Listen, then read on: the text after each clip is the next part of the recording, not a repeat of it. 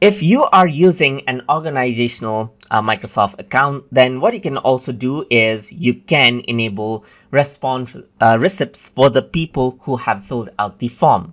So to do that, you need to go around and click on the More Form Settings button right here, and then go around under Settings. So once you do that, you can see that over here on the bottom, you can see Response Receipts is an option. So what you can do is you can go around and scroll down, and over here you can see that allow receipts of response after submission is here, meaning whenever someone fills out the form, then they will receive a response receipt in their email. They can also go around and get email notification for each of the response receipt a response right here. So that means this is for the one who hosts the form, but this is for the one who receives the form.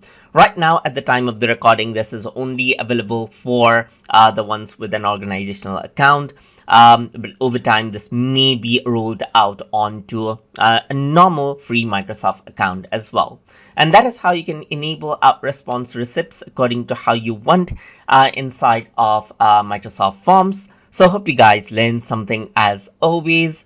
And as always, please like, comment, share, and subscribe.